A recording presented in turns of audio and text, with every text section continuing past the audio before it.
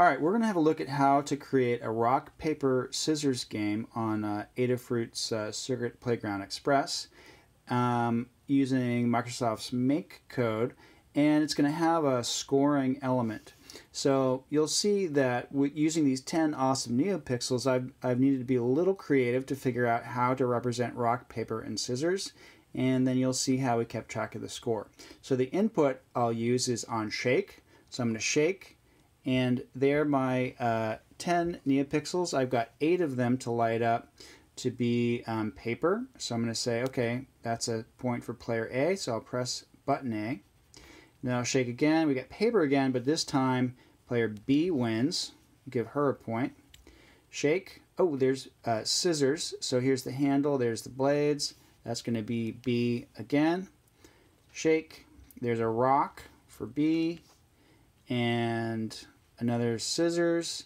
So let's give A a couple more points, B some more points after we play for a while. And each player could have their own Circuit Playground Express, or you could even be playing this in the simulator or just sharing one back and forth.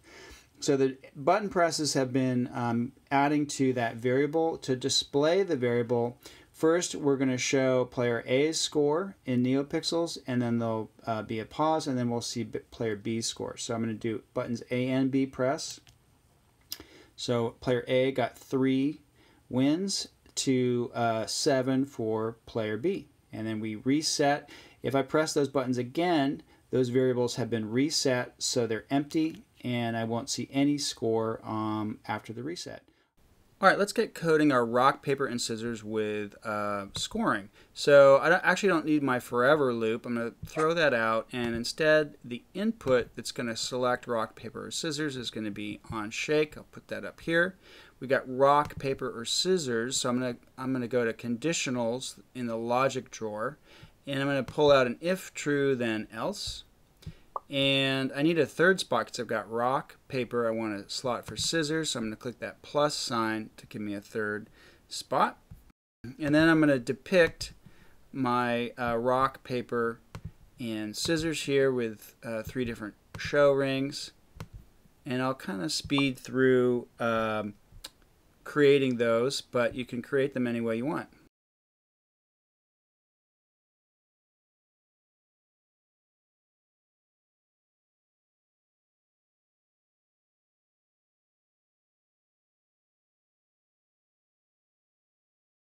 Okay, now I've got my rock, paper, and scissor icons, and I'm ready to start coding to make the program actually pick one of them to display.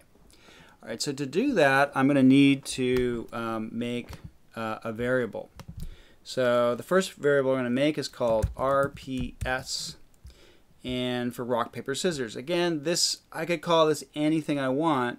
The name has no bearing on how it works, but it just is good practice to name it something related to what it actually does, so you just it's just mentally easier to keep track of it. So the first thing I'm going to do is I need to set what RPS is going to be. So let's take out a set block, and we're going to put it so that on shake, the very first thing that happens is that this variable gets set to something. We have rock, paper, scissors. We have 3 items, so we need 3 choices. So I'm going to go down to math here, this math drawer, and I'm going to pull out a pick random 0 to 10 lozenge, and I'm going to put that in the set variable block. And I don't want to pick random 0 to 10, but I need 3 numbers, so I'm going to say 0 to 2. So 0, 1, and 2. Are 3 values, so 0, 1, 2, and now I'm ready to, it's going to pick one of these numbers randomly, and then I can assign them to these 3 different rock, paper, scissors show rings. So to do that, I'm going to go back to my logic drawer, and I want to compare the variable to a number. So I'm going to pull out my comparison diamond. I'm going to put it right here in the if something equals something spot here.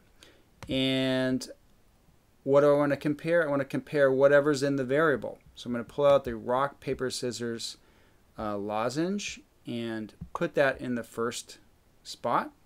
So what I'm saying is, if whatever's in this variable equals 0, then show this.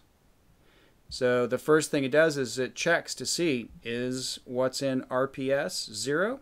No? Okay, well, then that's not going to happen. So I'll grab another diamond and do the same procedure right here. But for the paper, I'm going to say, else if what's in rock, paper, scissors is 1, then show paper. So we randomly pick 0, 1, or 2. And then the program checks. Is what was randomly put in here 0? Yes or no? So show this or don't. If it's not 0, then is it 1? If it is, show this. If not, then... And then, so you actually don't need a diamond down here because it's either 0, 1, or something else, right? So we only have 3 possibilities. So the third one is the else, which is the scissors possibility. All right, so we have kind of the basics of our program here. So I can click on the on shake in the simulator, and it picked a 0, 1, or 2. Apparently it picked 3, or sorry, it picked 2, the else. And so it showed the scissors, shake again, picked a 1, shake again, picked 2, etc. So so we have the sort of bones of our program here. Now there's some useful things to do. So what if it picks the same show ring to display twice in a row? How would you know? You might think, oh, did I shake it correctly or not? And so if it picks the same, right there, for example, it picked rock twice. And so these didn't change. So one thing that's helpful is to sort of flash a color in between so you know something happened. So I'm going to go to my light drawer. I'm going to grab a set all pixels 2. I'm going to throw in a purple.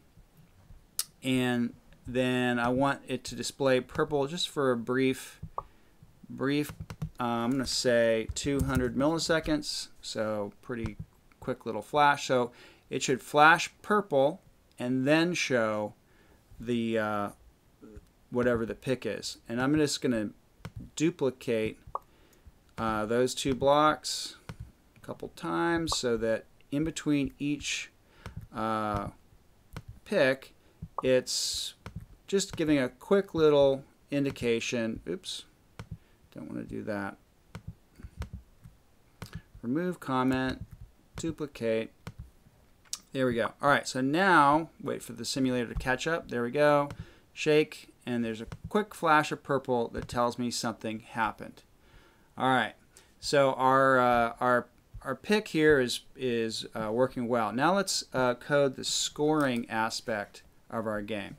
And so the score is the input for the 2 scores are going to be button presses. And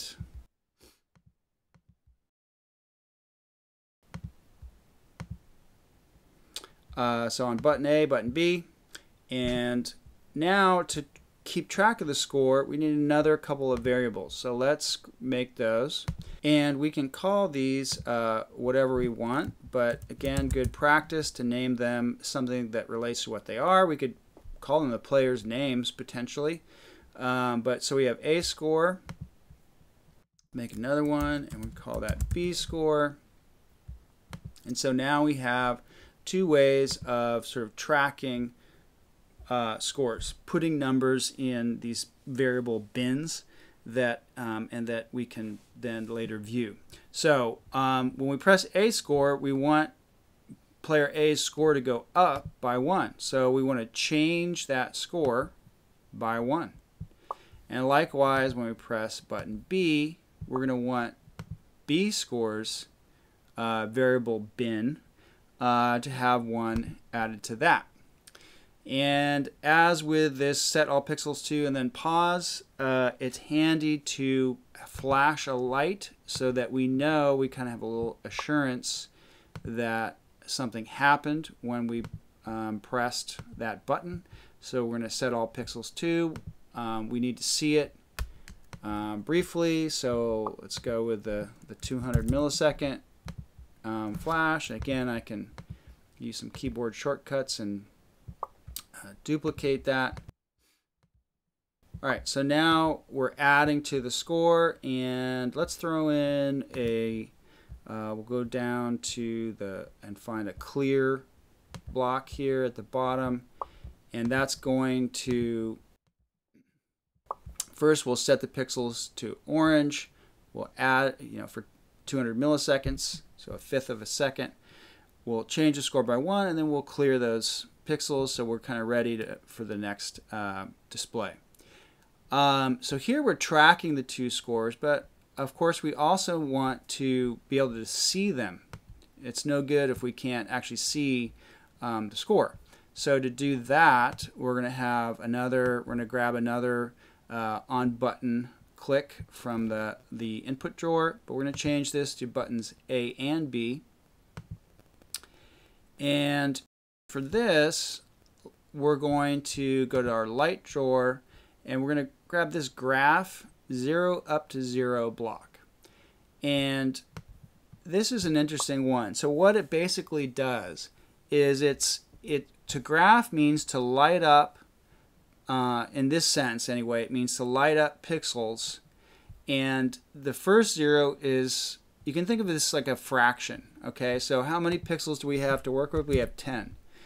So if I graph 0 up to 10, that's I'm lighting up 0 of 10 pixels. If I graph 5 up to 10, that would be 5 of these pixels, right? So it's like this is the denominator and this is the numerator of a fraction. If I said 10 of 20, that would also graph 5 pixels. All right, but what we want to graph, what we want to display is actually player A's variable here. So what that's going to do, let's say I press button A 5 times, okay? So this variable then holds the number 5.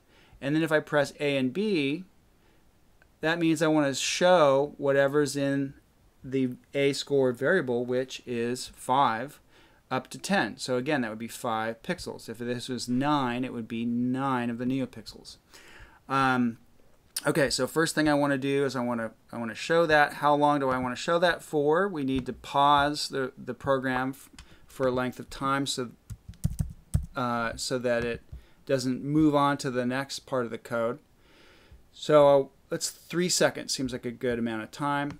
Jump over to my light drawer, scroll down, and I'm going to then clear those neopixels that I've just shown. And clear those. I'm gonna throw in another quick pause. So it clears, holds that clear for 200 milliseconds, and then I'm going to duplicate my graph score block, but I'm gonna now do player B's score. So again, it's acting like a fraction, showing player B's score. I'm gonna duplicate my pause block and drop that down here. All right, so now, and I can check this in the simulator, if let's say player A wins a bunch of times and player B only wins 3 times, and then I'm going to click on my A and B, and so there's 8 pixels for A's score and only 3 for B's score.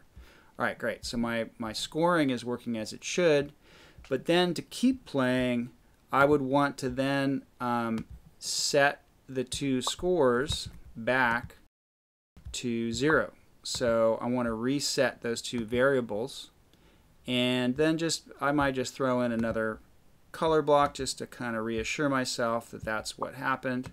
So I'm gonna throw in a purple down here just to kind of flash at the very end. All right, so there's our rock paper scissors. If I shake, I get a random rock, paper, or scissors. There's a rock, there's scissors, there's paper. Score 1, 2, 3, 1, 2, 3, 4, 5, 6. All right, and so those numbers, those button presses are being held in those variables. To display the variables, I'm going to graph them. So there's the 1, 2, 3 pixels for 3 seconds, and then there's my 6. All right, there's rock, paper, scissors in MakeCode with scoring.